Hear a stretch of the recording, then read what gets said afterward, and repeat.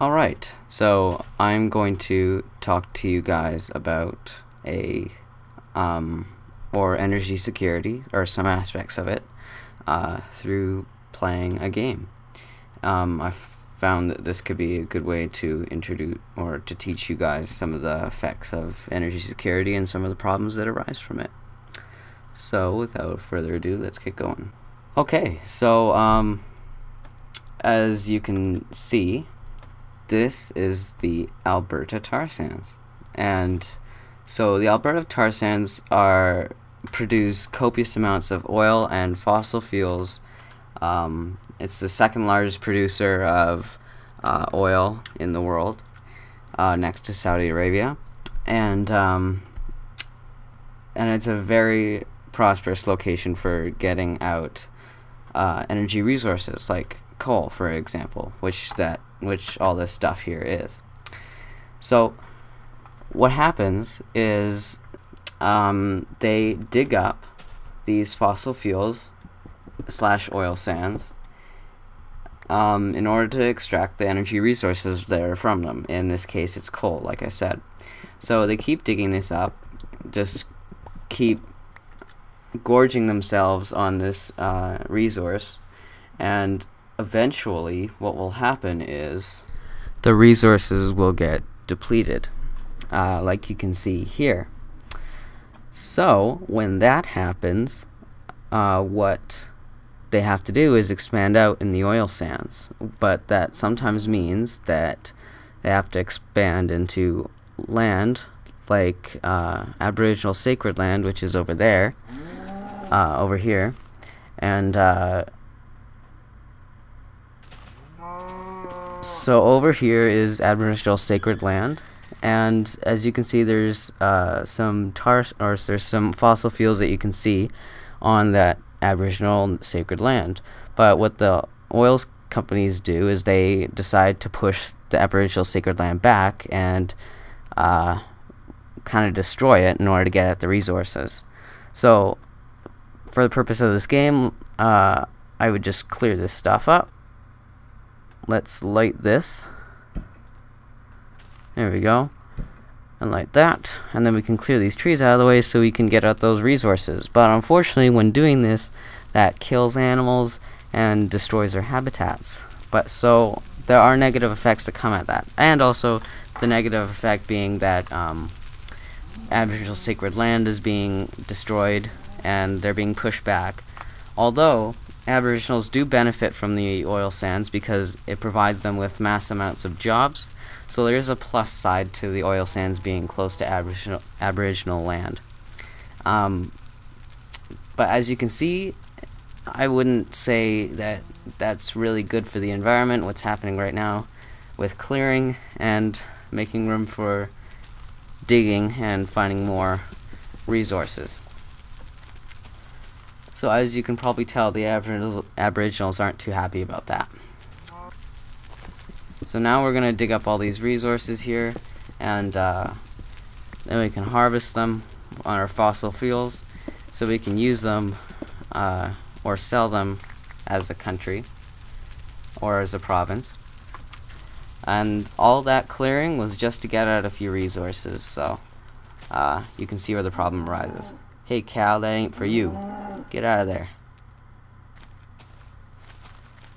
Alright, so yeah, and now as you can see, instead of practicing stewardship like we should be, we're using up and digging up all the resources as we can, when in fact what we should be doing is saving some for future generations, which is just sustainable prosperity. But unfortunately that's not quite happening as well as some people would like.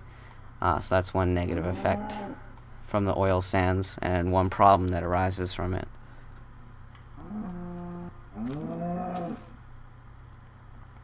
Get out of there, cow. That just looks wrong. I'm going to show you some aspects of energy security now that I have not mentioned yet. So welcome to Pearson right there, which is, let's say, our country that we belong to now. And so we make everything with these furnaces here, and we need coal or fossil fuels or energy resources to fuel it, and that's our only supply right there. And but this isn't an infinite supply. This eventually runs out. So since we don't have very much energy resource remaining, when we dig it up, we have none left, and so we have to deal with the amount that we have now. So we have 45 pieces of our energy resource that we can put into these furnaces here to make numerous things, such as we can cook our food, we can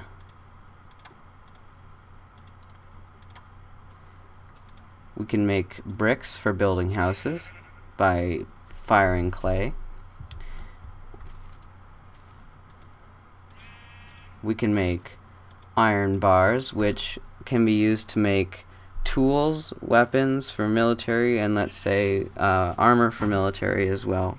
So now we got some of these, and we can use it to build stuff, like a pickaxe here we can build it with, and that's basically what our country does with its energy resources, does that.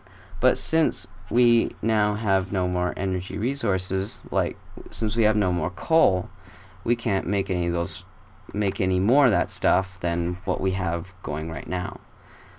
So what do? Well, we have to rely on other countries in order to get our energy resource. So let's say Canada to Pearson Stan trade rail. So remember those tar sands? Well, we can rely on Canada to export some of its energy resources from, let's say, the tar sands to Pearson Stan, so that now we can trade with them in order to get those resources off them. It's kind of like what the United States does with some countries like Canada. We give the United States some of our energy resources like oil and coal like that. So that's kind of what's happening here. So when this stuff is done, we'll get some energy resources from Canada. Alright, so now you can tell that we have no more energy resources to fuel our furnaces and to make items. So now we are out of energy resources, coal, and now we're going to need some more from Canada. So back in the tar sands, we now have a bunch of coal that we have extracted from the tar sands, or fossil fuels, as you might say. And so now we can send it to Pearson Stan, so Pearson Stan can get some resources. So all we have to do is just put this on there, and we can send off this cart. That will go to Pearson Stan. Back in Pearson Stan, we are now just waiting for a shipment of coal or fossil fuels so we can make more of our stuff. And this is demonstrating the reliance that some countries have on others for getting their energy resources. Alright, here is our coal, and now we can get it from our cart. And now what we do is we send it back with some gold / money. And so now we send back the train to Canada so they can receive the payment for the energy resources that they gave us, which is in gold. And goodbye. So now that we have our resources, we can put it into the furnaces again, this one, and we can continue producing things like tools, weapons, food, building supplies, and that kind of stuff. Alright, so we are now relying on another country for our energy resources and fossil fuels, as you can see here, as it's making our items. And there are a couple problems that arise from this. One of which is that it increases the need for more fossil fuels to be dug up and produced in order for us to have it. So this goes against stewardship, as more needs to be dug up, and as you know from previously, that digging up more fossil fuels isn't very good, especially when it's in mass amounts, because that's not practicing stewardship. And the second problem that arises from it is that it can create some political tensions between political powers and countries when one country supplies, like Pearson Stan, with resources and energy resources.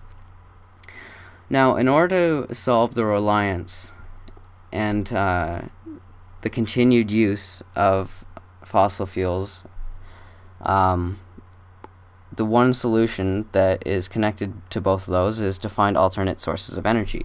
There are other sources of energy in this game that we can use to fuel our furnaces, one of which is, if we go outside here, one of which is wood, which we can get from this tree. So wood is, let's say, one of our alternate sources of energy that we can use. This is just an example that's in this game. So we found one that we can use as an alternate source. In real life, one of the alternate sources of energy is lithium, and that's in Bolivia. But Bolivia is kind of reluctant to hand it over to the United States because they are a poor country and they don't have very much in terms of money. So now we can use wood as our energy resource to get bricks to build stuff. So now another resource, if we dig over here, let's just say this is another alternate energy source, which is lava. Now we can collect some and also use that in our furnaces to fuel stuff. Now if our country starts to search for these alternate energy sources, then we reduce our reliance on other countries to supply us with fossil fuels, which is good because then that eliminates some of the problems that come from relying on other countries. So now we can get rid of all this coal, and we can put some lava in there to fuel our furnaces and make our items. So this is pretty much what happens with some poorer countries of ours. And also, using alternate sources of energy, what it does is it also creates stewardship. If you don't dig up all these fossil fuels in order for us to for Pearson Stan to be supplied with fossil fuels, it reduces that need to dig them all up, and it saves some fossil fuels for future generations, which increases sustainable prosperity. Anyways, hope you enjoyed this little video presentation. It's not the best, but I hope it was a bit insightful and taught you a few things about energy security. So until next time, guys.